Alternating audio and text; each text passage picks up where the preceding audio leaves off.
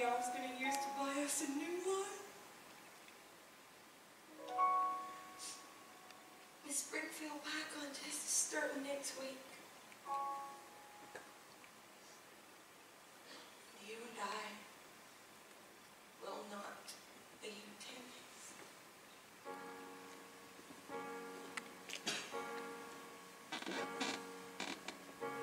It's not simple to say.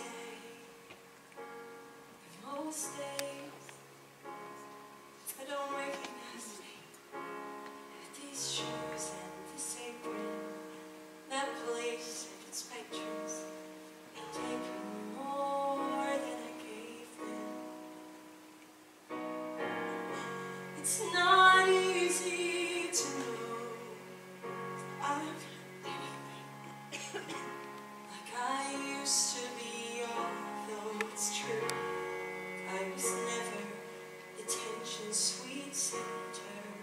I still remember that girl. She's imperfect, but she tries. She is good, but she lies. She is hard on herself.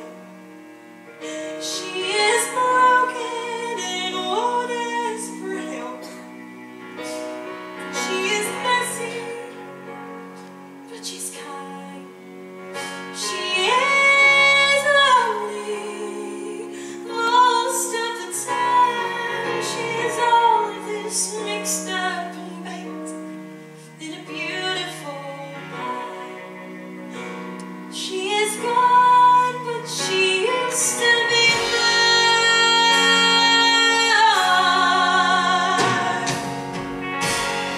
And it's not what I asked for. Sometimes life just slips in through a back door and carves out a person that makes you believe it's all true. And now I've got you. You're not what I asked for. If I'm honest, I know I would give it all back for the chance to start over and rewrite an ending or two for that girl that I knew was reckless just enough, who gets hurt but who learns how to toughen up when she's bruised and gets used by a man who can't love.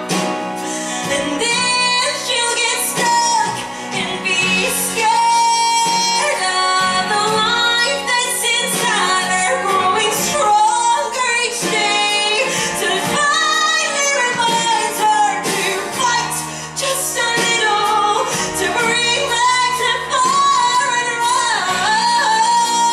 eyes that's been gone, but it used to be mine.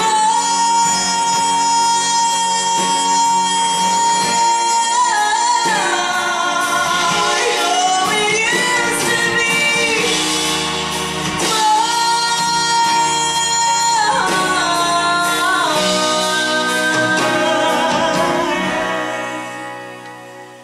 She is messy,